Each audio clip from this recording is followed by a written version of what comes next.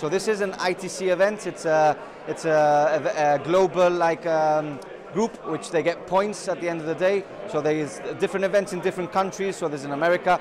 A couple of weeks ago was in Las Vegas. They also do it in Spain. They do it all over the place, and they get ranked in an ITC position. So people come over, they try and rank as much as possible, and at the end of the year, they get ranked the top 100. Like I said before, this is our first event, but we're planning to doing it for a yearly event. Our next event, we want to do 2 heats.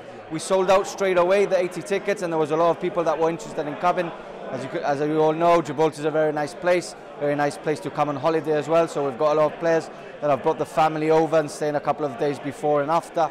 But like I said, the event sold out so well that we are actually doing 2 heats. So we're doing 2 events of 80 players with the top 20 qualifying for a final. So really excited for that.